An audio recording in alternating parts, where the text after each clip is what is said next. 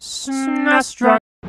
As a huge fanboy of the original Star Fox game, nobody was more disappointed than I was to hear that Star Fox 2 was never going to get an official release from Nintendo, instead deciding to concentrate their efforts on the upcoming N64, and also citing the desire to not mislead the public's perception of what a 3D game quote-unquote should look like. That's according to a Nintendo Life article I have linked in the description, and if that was indeed the case, that is a devastatingly stupid reason to cancel a game. Yeah, I'm sure there was pressure from how good the Sega Saturn and PS1 were performing, but if a game is good, a game is good, regardless of how it looks aesthetically compared to what else is out there. And guess what? Star Fox 2 is pretty good. Man, Nintendo did some really dumb shit in the mid-90s. Anyway, while we never saw an official release, there are some unfinished ROMs out there, even one beta ROM translated to English, so we can at least get the basic gist of what Star Fox 2 would have ended up as. It was supposed to be one of the very few games that utilized the GSU-2 chip, the most prominent game of which was Yoshi's Island. Needless to say, Star Fox 2 is going to be packed with a ton of technical firepower, but this game is not what you'd think it would be. Star Fox 2 is pretty different from its predecessor. Sure, the two games look similar. They kept the lo-fi art design intact. Just based on the game intro here, this game looks way faster. It really does appear to be Star Fox on steroids and methamphetamines. This game looks freaking great, and I can't get enough of how fast it is. It's so satisfying, especially when you're used to the slow, clunky frame rate of the original game. Star Fox 2 adheres to a totally different game structure, however. There's a map system here that's very similar to Star Fox Command for Nintendo DS, where you move ships around to different locations, intercept missiles, and strategize a game plan as to what to attack and when. Everything is in real time here, as a rebuilt Andross launches a counterattack, sending enemies and missiles from the other side of the map. You can choose who to lead your crew. The original Star Fox guys are all here, and they all have slightly different ships, which is a nice touch. There's two new characters as well, Faye and Miyu. You go to these oddball levels that take place in a confined space. You can switch to this bipedal tank form thing, where you run around knocking over blocks, pushing buttons, opening doors. Some of these can be confusing because the game doesn't exactly tell you what to do, and there are these corridors that you have to navigate, but they don't last long. But yeah, there's not much linearity here.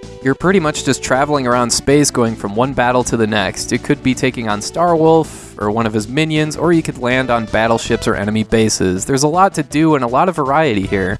As you can see, it's very easy to tell that Star Fox 64 and Star Fox Command borrowed a lot from this game. The real-time map, being able to charge your weapon, the shorter missile segments, the all-range mode, switching between vehicles, head-to-head battles. They even kept the weapon lock-on sound the same in Star Fox 64. It's a bummer we didn't get an official release of Star Fox 2, but at least so many of its ideas were able to show up in later games. So while there's a lot of cool and innovative ideas here for its time, one important aspect of Star Fox is missing: the straightforward levels where you just fly through a long level and finish with a boss fight. I mean, that's what I love so much about the original Star Fox, so it's a little disappointing to see that represented in such a limited quantity here. Really, I guess Star Fox 2 is best described as breaking down the basic gameplay of Star Fox into several pieces and weaving them into this real-time map where you run in and out of short bursts of action, and I guess that's an interesting way to create some replay value, because there's so many different possibilities for every playthrough. But like I said, I do miss the linearity of simply flying around and blowing stuff up. According to one of the developers, Dylan Cuthbert, there is a mastered ROM out there that would have ended up as the completed game, and he's quoted as saying that it's much better than the other unfinished ROMs floating around out there. The article that's quoted from is over a year old, and I'm honestly not sure if the finished ROM has leaked or been made available yet, since Cuthbert alluded to legal ramifications that would prevent that, but who knows.